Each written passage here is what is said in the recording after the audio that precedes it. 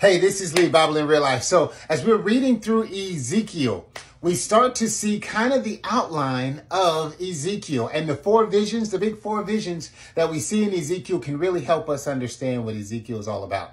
So the first vision, we see God on his throne. So there's the seraphim, there's the wheel in the middle of the wheel. There's see that God can go wherever he wants and so forth.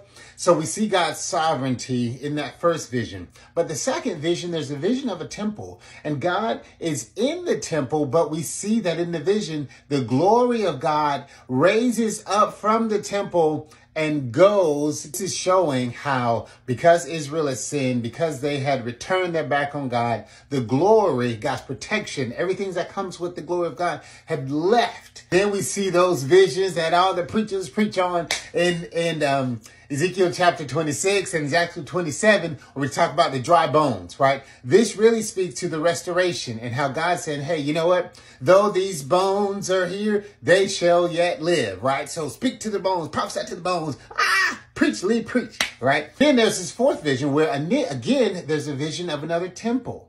And in this temple, we see that the people are gathered there. We see that the glory of God has returned to the temple. Here's my point. When we look through the book of Ezekiel, we see that, hey, God's in control. Because of the things that were happening, we rejected God and he removed his protection. But then God promised that there's restoration, that these bones can live, and that he is going to fill the temple once again. So you're never too far gone. All right. Believe it, trust it. God's word teaches it. All right. Bye-bye, everybody.